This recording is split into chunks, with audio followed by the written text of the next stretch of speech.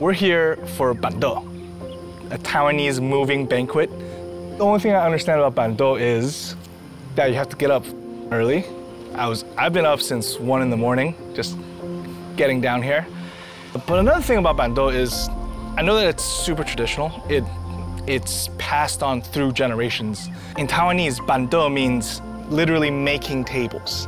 So you're bringing your own tables, you're bringing your own chairs, you're bringing your own plates, you're bringing your own food. Wherever the couple decides to have the wedding, the caterer comes to the site.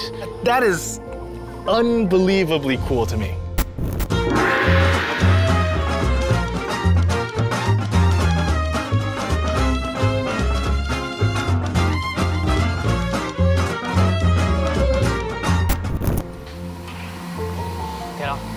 肉丝，对，里脊，然后我们可以腌过之后啊，我们还有那个鱼浆，然后跟它一起混，然后你吃下去的那个口感里面，因为你一般如果是鱼浆，它咬下去就是那个口感，但是它这个会比较扎实，就是比较弹，比较脆。所以你就是一条一条，然后和你这样。对的，鱼浆是搅碎的，这个不是搅碎。OK， 所以更多口感。对。OK。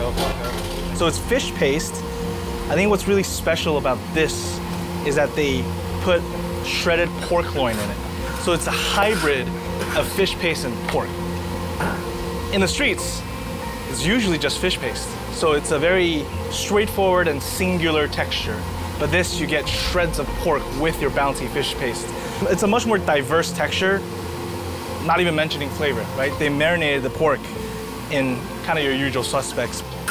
我真的已经学到好多东西，真的。这个都是老祖宗的智慧，他们也是一代一代这样传。对，因为老一辈以前台湾很穷嘛，所以很多东西他们都舍不得丢掉，所以就要一直废物利用。对，就是变成让它变得加分。真的，全世界我发现最好吃的食物都是因为废物利用，都是因为贫穷。 对，才会必须要绞尽脑汁去用很有创意的方法来把它变好吃。像以前我们蒸那个米饭，不是会有锅巴吗？锅巴老一辈的他们就会拿来撒糖，然后就变那个就有点像饼干这样，对，然后都是零水，锅巴脆，有说的虾米，然后那个香菇，然后香菇有炸过，然后鱿鱼。 对，看得晒，传统的调味，对，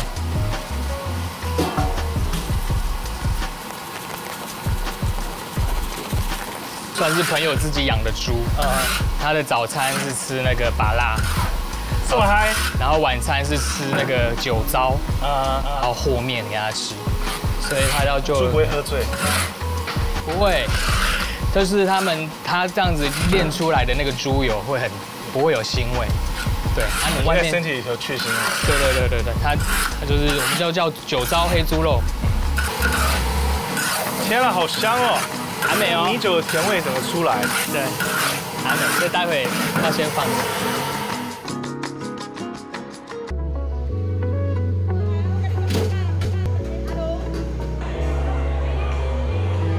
因为板豆是一个非常稀有的、非常传统的一个东西，但是你们现在在了一个算是时代的交叉点，稍微变成流行传统的东西，有没有觉得说你们会需要在传统跟现代中间做一个拔河跟取舍？就是食物就是传统，餐具摆桌就是西式，就是我们希望。 客人吃到的就是传统的味道，只是我在视觉上看，因为不可避免，就是现在的人是视觉的动物，他在还没有吃到你的菜之前，他在网络上看，他第一眼是用眼睛先看到，所以如果要迎合现在要在这个市场上能够走下去，第一个就是要先吸引人家愿意看。我们觉得，因为像半桌菜这种东西，它有些这些料理为什么这样做，它其实是有意义的、有故事、有典故的，为什么会这些是这些的组成啊？对，所以我们。 不太去动它，但可能老一辈大家对传统印象说哦，半桌的味素放很重，味精味素放很重，我们就是不要，我们就是用比较就是以食材的靠碟的口味去带这道菜的味道。就我们还是尽量，因为大家现在都讲的健康嘛，对，然后所以我们会这个部分我们会做调整。